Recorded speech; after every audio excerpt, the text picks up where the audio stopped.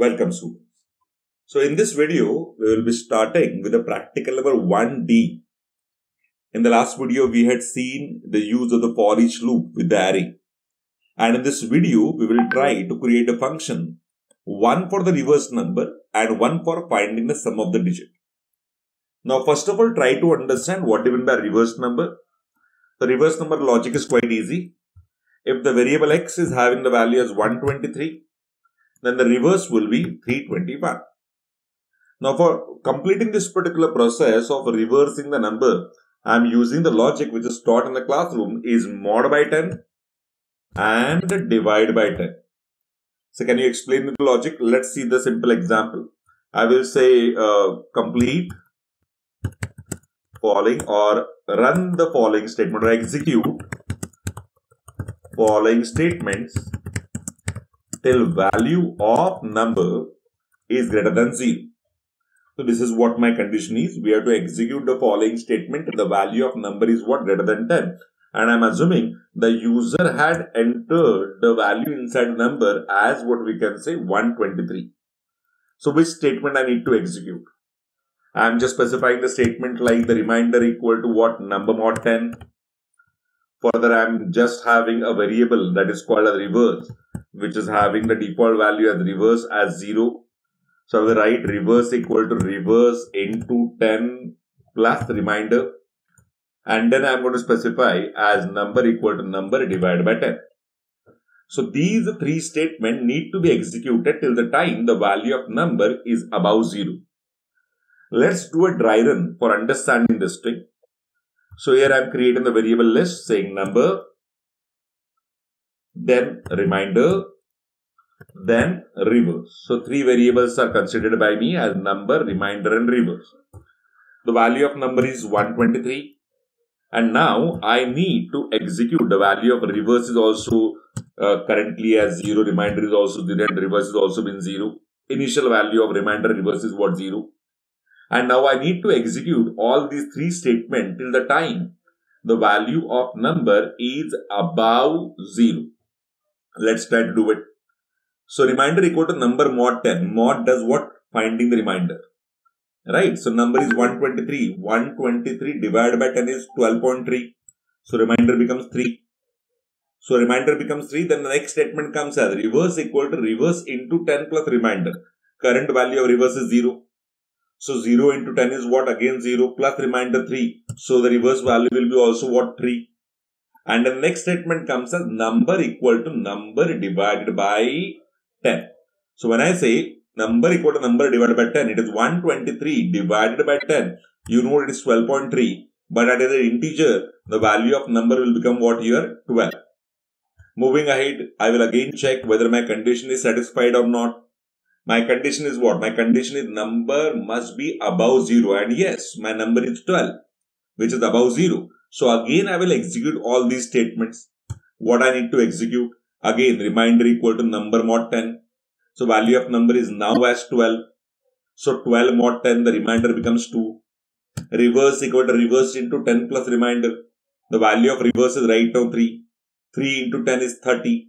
30 plus 2 is 32. So the reverse becomes 32. And number equal to number divided by 12. Number value is 12. So divided by 10 is 1.2 and integer part is 1. So the value of number will be what? 1. So fine. Again I will check whether my value of number is above 0.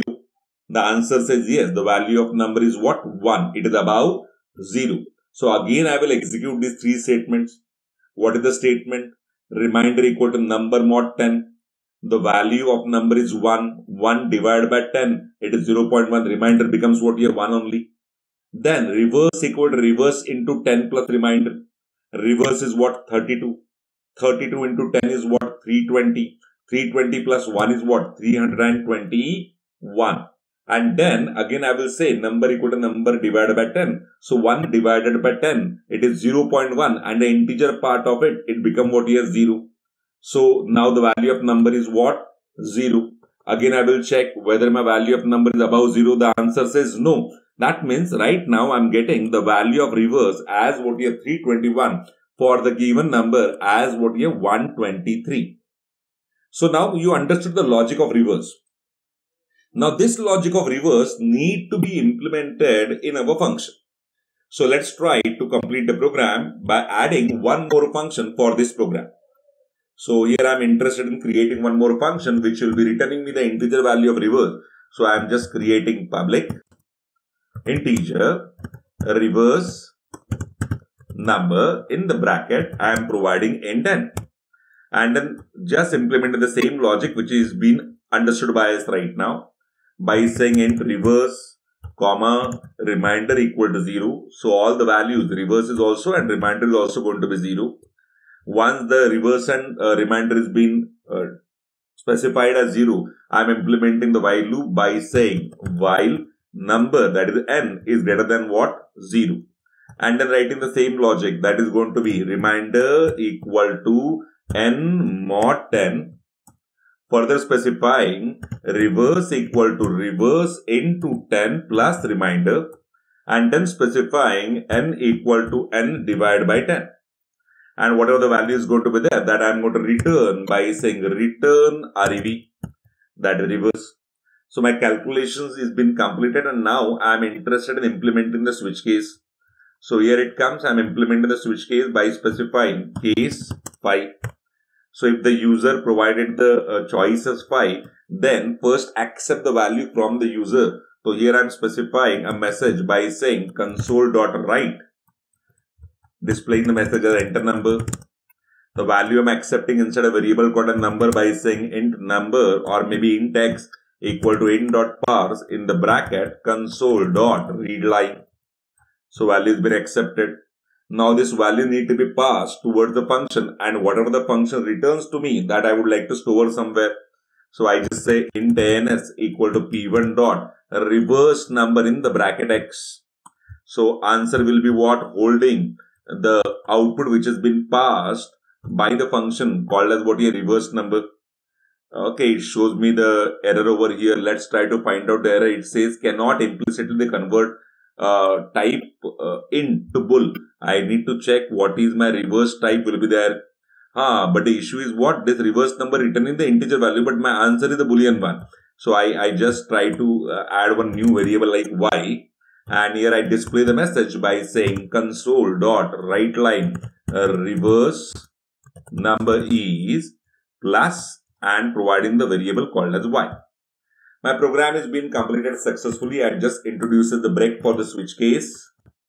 And now I run the program and let's check really it implements and gives a reverse number or not. So I am providing the choice as 5.